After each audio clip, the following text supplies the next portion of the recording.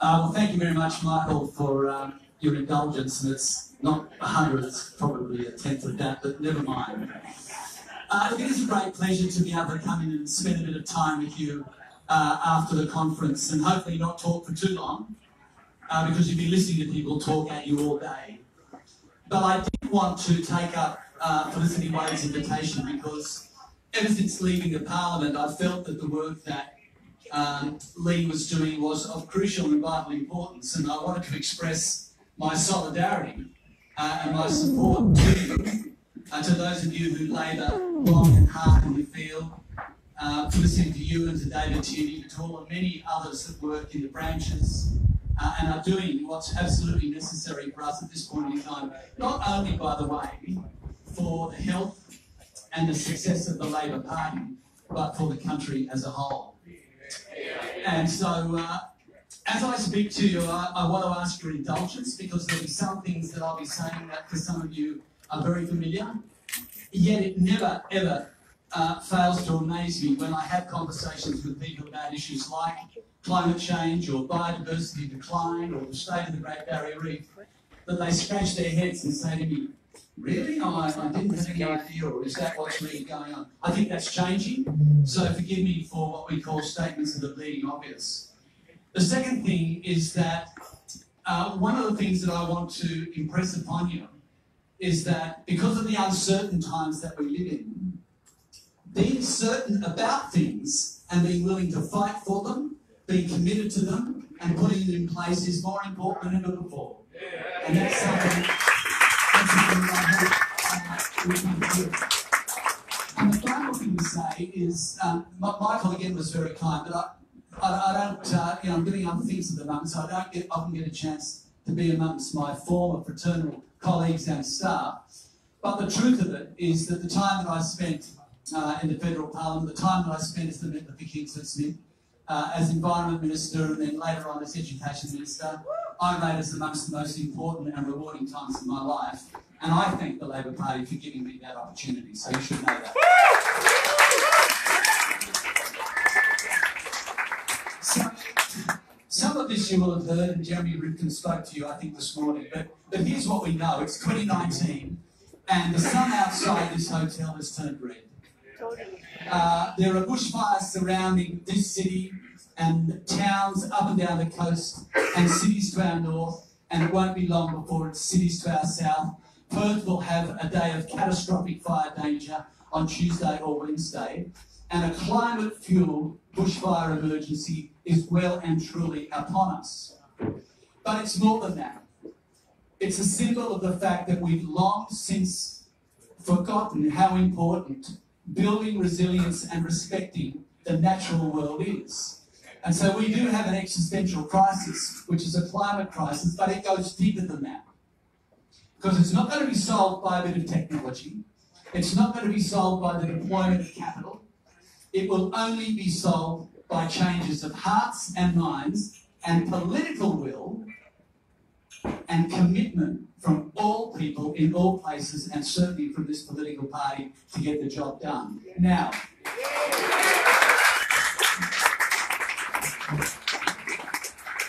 it's not as though we don't have a contra position or character with which to partially define ourselves by. Some of these remarks may end up being more broadly broadcast, but what we decided to call the Prime Minister today, as he, like a Roman emperor, fiddles as Australia burns, is we're going to call Mr. Morrison Nero from the Shire. Emperor Nero from the Shire, which I think is a fair summation of the person who cuddles coal in the Parliament, who doesn't have the political will to protect the Great Barrier Reef, has no economic incentives in place whatsoever to accelerate the transition to renewable energy and away from fossil fuels, and who's just abolished, for good measure, the Environment Department in name. Of those, there's one additional that I want to speak to you about, and that is, has no plan for the climate emergency that we face. So that's why LEAN is so important. A large grouping, non-factional, within the Labor Party, a force for good, but more important than that, a force to help Labor renew its mission, deepen its policy ambition, and make sure that the environment, taking care of the environment, and significantly and resolutely addressing climate change is central and core business for any incoming Labor government. Let's be clear about it now. It's not only the scale of the challenge, and it's a big scale of challenge. It's not only the sense of urgency that we have, because the sense of urgency is real. It's the fact that we face a new reality. You might call it a new social reality, but we face a new reality. And I don't think that that fact has fully dawned on people yet. This, what we're seeing outside, is our new normal. It might wax and wane to some extent, but this is our new normal. And the science is so clear and is being vindicated, regrettably, day in and day out in every corner of the world, that unless we, within a decade and 1 year or so, have a commitment and are on the pathway to halve our greenhouse gas emissions by 2030, then the chances of holding climate increase in terms of global warming of 1.5 degrees, which is habitable, if that, diminish over time. And that is why you're seeing young people strike. That is why you're seeing people in the streets. That's why there'll be a climate rally on Wednesday night in this city, because people are starting to realise that this is a genuine and bona fide emergency. And think about it in these terms. The social reality when the Labor Party was formed was that people were being exploited in the workplace. And the mission of Labor was the right mission. Fair wages, reasonable conditions, rights at work. In the 80s, the social reality was that the economy was giving us a great deal of trouble, and the country was facing the possibility of a significant recession. And the reality was reform and modernise the economy and make sure that the safety net was firmly put in place as only a Labor government could. Now, the reality in 2019 is that the climate crisis is not a discrete, standalone issue. It is a supra issue, and as such, it should define the mission and the mandate of the Labor Party from this time on.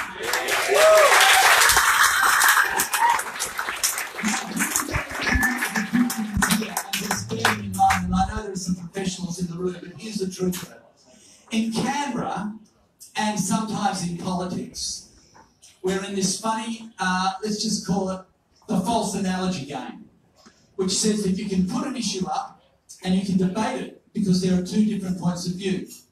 And it's really about ideology, it's about finding the compromise, it's about the clever politics that might win the argument of the day. The climate crisis is not an issue like that. It's not a matter of ideology, it's not a matter of nuance, it's the reality that we face, and the urgency which we need to address it is the thing that should underpin all our efforts. The second thing we should think about is that politics isn't linear. It doesn't go, as we know, those students of politics, members of political parties, people who've grown up, you've been out there with the unwinnable and the winnable elections. You've seen them both happen. Some of us in this room have seen them both happen, at least some of a certain generation. It is not linear and it is not predictable.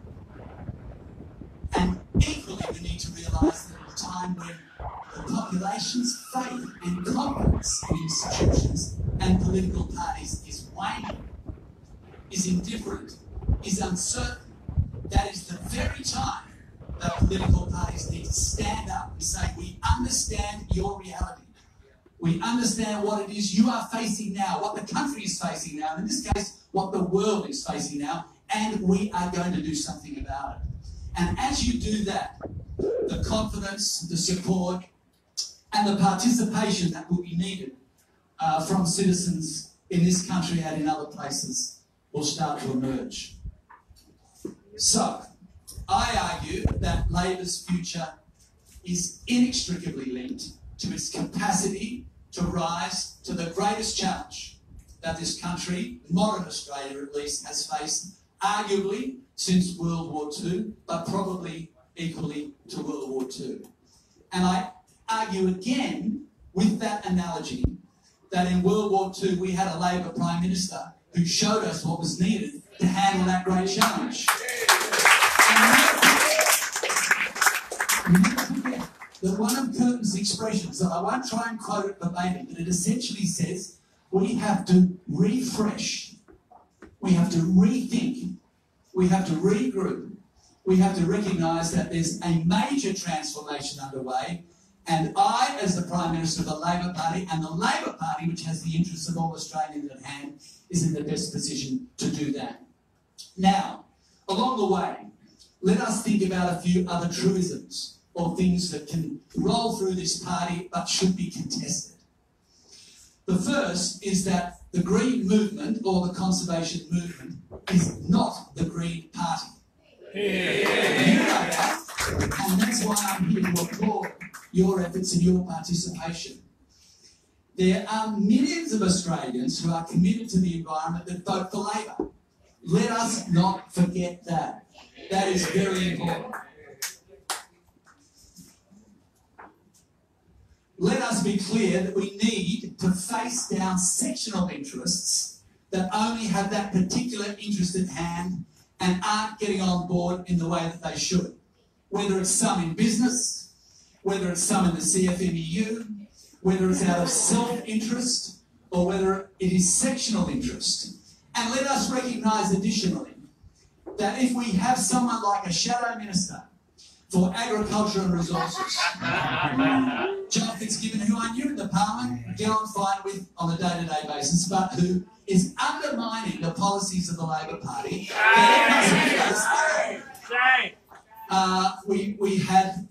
we've had figures in the past who have tried to present a false dichotomy that the only way you can properly satisfy or guarantee the pact that Labor has with working people and working people in unions is not to permit any protection of the environment to take place. Let us reflect on that for one moment.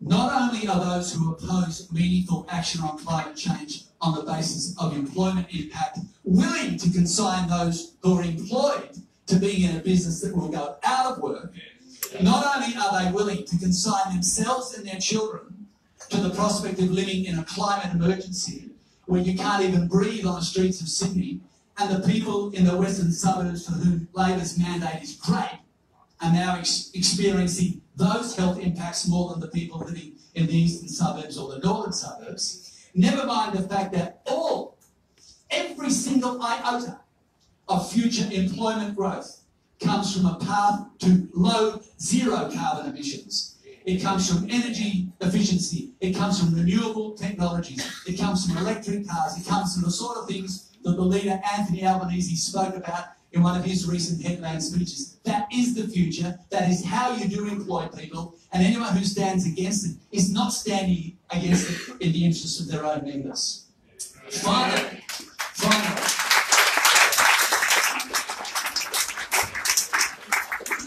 it's always characteristic for anybody in a political speech to talk about the future and to talk about the successive generations. And in environment speeches, it's the same. When I was president of the ACF, you would talk about future generations. Well, I do want to try and address that question as I conclude this evening by making the observation that the young generations today that are growing up are going to be more radical on this issue than we are. They have far more to lose than we do, and they have every right to feel betrayed and angry at the situation that they find themselves in as they contemplate their future. And when you hear a politician or a journalist or someone in a pub or a taxi or at the dinner table flippantly talk about 1.5 degrees here or there or so what or something will happen, you have to engage with them peacefully but with intent, because the young people of this world, the young people of Australia, are not going to tolerate it. They will be out there demanding change, and they will put their faith and support in a political party that puts their interests right at the very front. That is the most crucial and important thing we need to recognise. Yes, this week, environment came back up into the top list of issues of interest and concern to Australians. And I've been around long enough to see it come and go a little bit. But I can tell you now that the climate crisis won't be going away. It will become, if it isn't already, the #1 issue of concern for Australians, but particularly young Australians, and the political party that decides that the mission of a just and decent society is still as relevant in 2019 as it was when the party was formed, that decides that having a fair go is something it's still willing to proudly talk about, that charts a path and says there will be some compromises and some sacrifices that we have to make, but we can see a future. And you know what? It's a golden future. It's Australia as an energy superpower. It's cities and towns that are livable and green. It is industries that employ many, many people and don't create damage to the atmosphere of our world. A Labor Party that talks in that way, that fights for those young people and has a plan to deal with this crucial issue, is the one which will generate some support of Australian people. So, the mission remains. It's the mission of a fair go with a new reality, a climate crisis and the necessity to act urgently. On that basis, may I again thank you for coming out tonight, for your participation in LEAN, and don't forget before you clap, your efforts in this party are more important than ever before. Thanks very much.